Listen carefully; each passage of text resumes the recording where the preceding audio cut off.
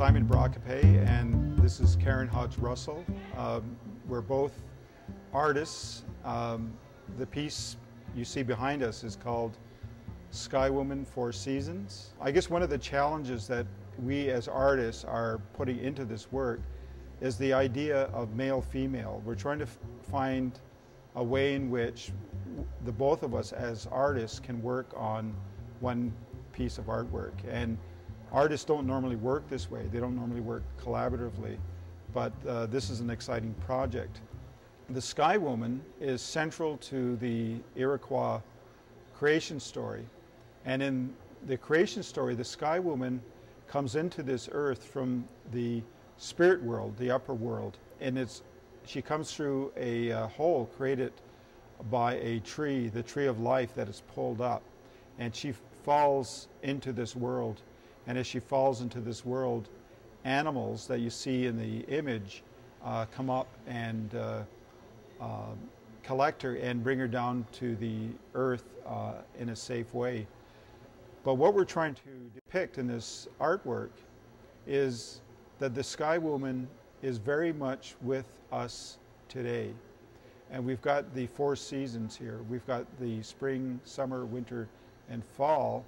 And we've had an exciting time in working on this piece. We've been living with this piece. It's actually been in a number of shows. It's been in a show in Ottawa. It's been in a show in Six Nations Indian Reserve in Brantford, Ontario. And this past summer, it was in a show, an Iroquois show in Santa Fe at Gary Farmer's new contemporary art gallery.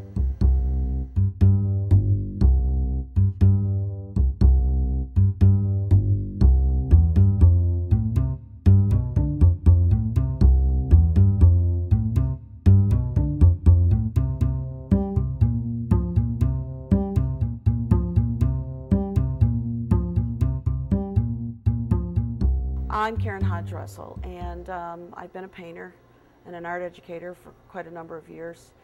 And I was working with Simon Brascoupé, and Simon had a very unique and interesting way of creating his paintings.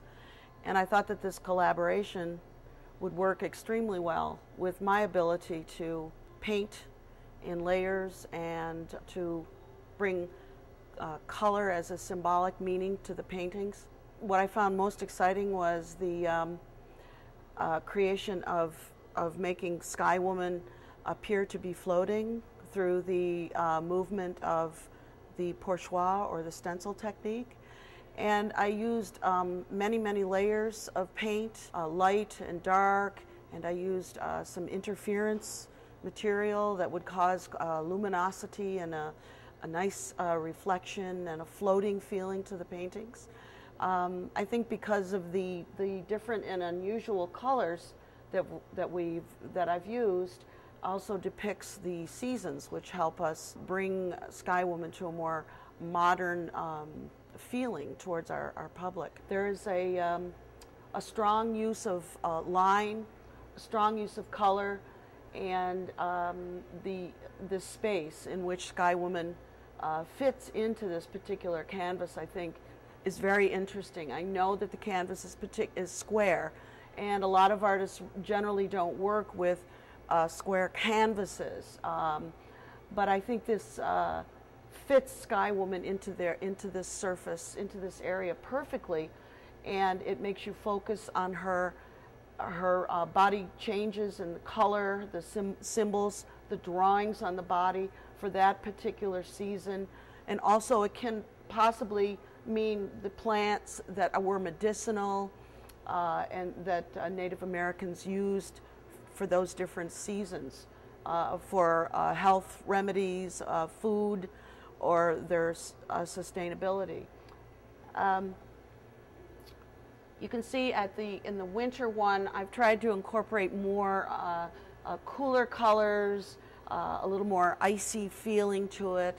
And in the summer, of course, is very bright, and we've used primary colors here. And the autumn is blue and mauves. So I think those are all very important colors that today symbolize those particular seasons.